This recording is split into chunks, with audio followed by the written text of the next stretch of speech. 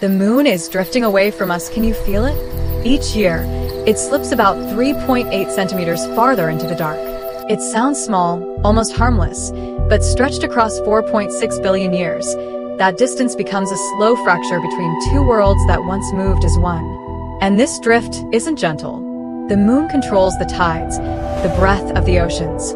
As it moves away, its pull weakens, and Earth begins to spin faster. The 24-hour day we think is permanent is already changing.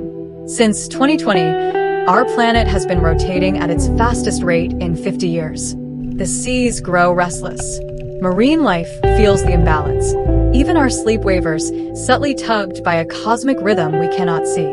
But behind this quiet unraveling lies something we often forget. The moon has been beside Earth for over 4.5 billion years, always turning the same gentle face toward us, while the far side absorbs the violence of the universe, scarred by countless impacts from drifting stone and metal. In the cold, indifferent dark of space, it has taken the blows meant for Earth, a silent shield, a patient companion. One day, it may drift so far that the night sky becomes unrecognizable.